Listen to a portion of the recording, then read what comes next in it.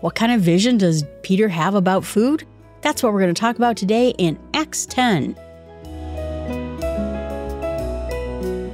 Well, we have seen some amazing things happen. Saul the persecutor being sent to Tarsus, where he's going to spend 14 years away, but he is going to bring the church. He's going to bring the message of God to a new group of people.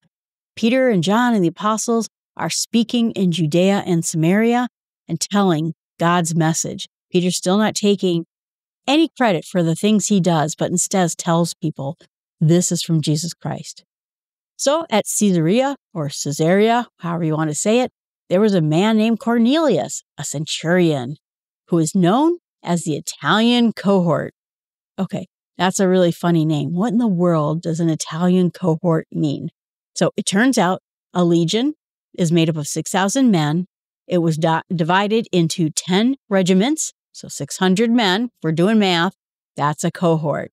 A centurion commander oversaw 100 men, 1/6 of the cohort. So his group was called the Italian cohort. See, isn't that interesting? Anyway, so he is a leader among men. One of the commentaries said that he was a convert of the gate, which means that he still practiced religious faith of the Jewish people. And only the men who submitted to circumcision can become the proselytes of the law or of the righteousness. So the family, he means his household. That would have been everyone, his servants, slaves, family, children, wife, everybody. So this was an entire group. And it says that he was devout, feared God with all his household. He gave alms to the people. He was generous, and he prayed continually to God. On the 9th hour, which is 3 p.m, he sees this vision of the angel of God come to him. And Cornelius stares at him in terror. Terror meaning not awestruck, but actual terror, fear, trembling, the whole thing. What is it, Lord? In this case, not the Lord, but meaning, I think, Lord as a higher creature than I am. And he says to him, your prayers and alms have ascended as a memorial before God. Now send men to Joppa and bring one Simon, who is called Peter. He is lodging with Simon the tanner. Too many Marys and not too many Simons. I think we have too many Ananiases too. But he's at his house. And so when the angel spoke to him, he departed. He left right away, called his 2 servants and soldiers who were devout, also among his group, and told him everything that happened. And they went to Joppa. Peter, the next day, when they were on their journey, approached the city, and Peter went up into the house at the 6th hour to pray, which would have been noon. There's differences here between the translations in ESV, which I'm reading, or NIV, where it actually translates the time. So that's why I'm doing it so quickly. So around noon. And so, it said he became hungry because it's noon. It's time for lunch. And he wanted something to eat. And so while they were all preparing for the meal, Peter fell into a trance and he saw heaven before him and this great sheet descending. And it said that on the sheet were 4 corners of the earth. In it was all kinds of animals, reptiles, birds. And it says, Peter, kill and eat. Peter's like, oh no, because all those things are, quote, common or unclean. They're not part of the Jewish food rituals. They were considered to be unclean or non-kosher animals. And a voice came to him a second time and says, you know what? Well, I'm not going to say you know what, because this is a quote. What God has made clean, do not call common. This happened 3 times, and then all the things were taken back up into heaven. Whew, that's interesting. And it's not out of line with the things that we saw Jesus talk about, where you care about what you put in your stomach. You care about how clean your cup is, but you don't make yourself unclean by putting something in your stomach because it just goes in your stomach and then out.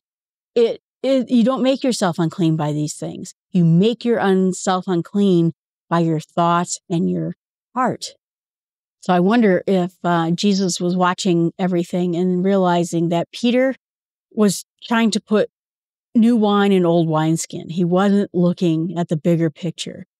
And that is a message to us too. We are not bound by the dietary laws. We'll get into this when we get to the Old Testament, but there are legal rules, there's property rules, there's temple rules, ceremonial worship rules. There's all sorts of rules in the Old Testament. And we are not subject to all of those rules, the dietary prescriptions, the forbidden food. I remember once, because I grew up out in the country, and I'd go visit my grandmother in the city, and she kept kosher, even though, like I said, she wasn't very religious in every manner, but she followed all the practices. And I went to a restaurant and got a ham and cheese sandwich, and I threw it on her milk plates. So she had milk plates and meat plates. And when she came home and she saw me eating a ham and cheese sandwich on her milk plate, one, that was the end of my ham and cheese sandwich. Two, we had to break the dish and go bury it in ground, which, this is the middle of Chicago. There's barely any ground, but we found some ground. I dug a hole and I buried this plate. So, the dietary laws are taken very, very seriously. So it says that, Peter was very confused, perplexed about this situation that he saw. What does this mean? So then the man that Cornelius sent comes to the gate and calls and asks for Simon. And Peter was there. And he's still thinking about this vision, like, what does that mean? And the Spirit said to Peter, behold, there's men looking for you. Like, go downstairs and go accompany them. Don't ask any questions. I sent them to you. So he goes downstairs and, asks them, why'd you come? And they said, Cornelius, a centurion, a God-fearing man, he sent us. And we were told by this, and he was told by this whole angel to come to you. So they invited them to be a guest.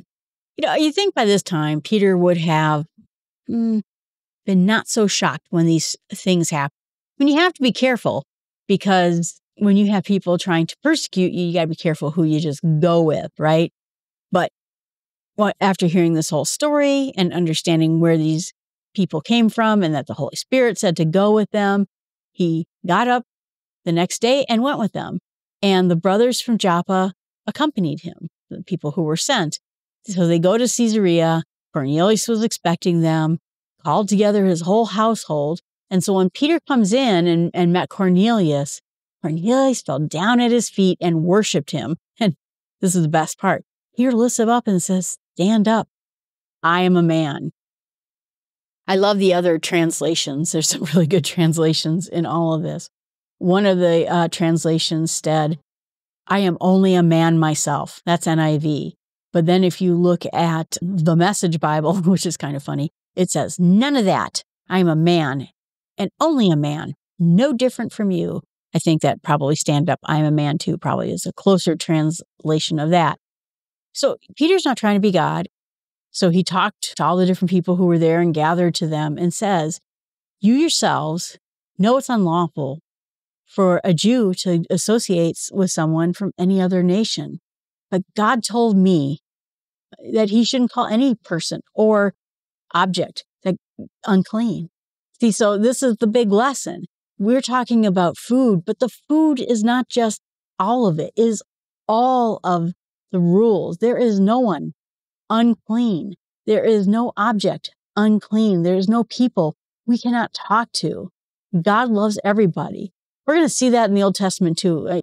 I was listening to different Jewish people talking about why they don't evangelize. I always wondered that, I asked my grandma that even too. Shouldn't we be telling other people about God and our point of view as being Jewish about God? And she goes, no, we don't really do that. That's what Christians do. We don't proselytize. And I thought, well, why not? And I think in some cases, it's because people are looked down upon when they're not Jewish from blood. Again, those rabbis at the Hillel house were ready to discount me because of my last name. But then other people explain it. No. Being chosen isn't about being loved or not loved by God. It's a particular role. Like saying I can run for president. Does that make me a lesser person if I can't run for president? No, not at all. We just have chosen people, and chosen people are chosen people. So it can be, but I still, to this day, I guess, don't get it. Because if there is a God, he is the only God. I think we should be telling people about him. And in this case, God says, I love everybody. Don't call any person unclean. Peter really did get this message. And Cornelius says, 4 days ago, I was in this house, I was praying. It was about the 9th hour, 3 p.m., and I told him all about the angels and how God had heard this and I should send for you. And Peter then says, I understand that God shows no partiality, but that every nation, anyone who fears him and does what is right, is acceptable to him. And that the word sent to Israel is preaching the good news of peace through Jesus Christ, the Lord of all, that you should know what happens throughout Judea. It began, in Galilee, the baptism of John. We go through the whole history of how we got there until Jesus was hung on a cross. God raised him up. And so Peter tells in one paragraph this entire story about Jesus, how this all happened, and that there's no partiality. God is sending the message to all the people. And he told us, quote, to him, all the prophets bear witness that everyone who believes in him receives forgiveness of sins through his name. Everybody.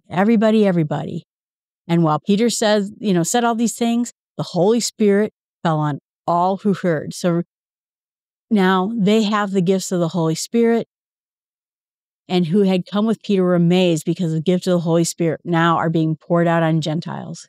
After hearing them and speaking in tongues, languages, extolling God, Peter says, can anyone withhold water for baptizing these people who have received the Holy Spirit just as we have? He commanded them to be baptized in the name of Jesus Christ. And then they asked him to stay for a couple of days.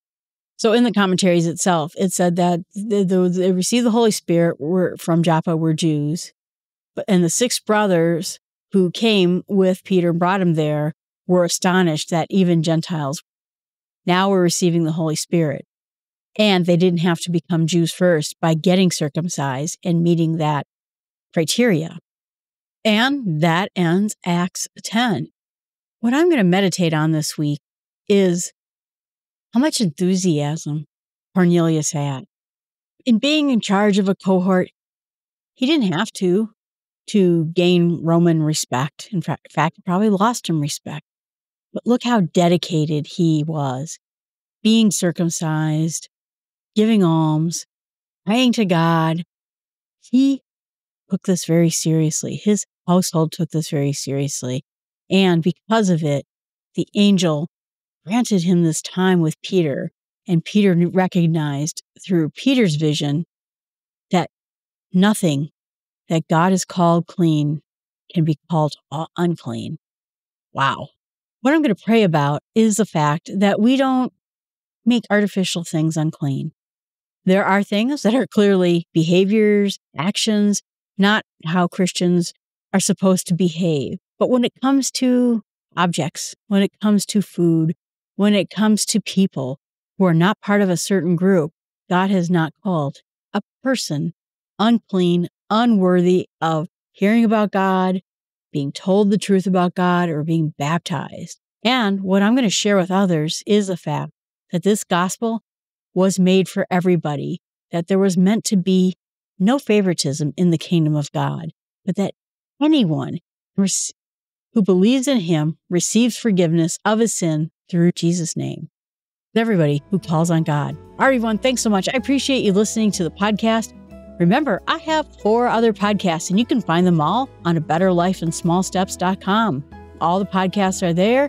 Hope you're interested in some of the other ones. And remember, you can always email me at jill@smallstepswithgod.com. Thank you so much for listening.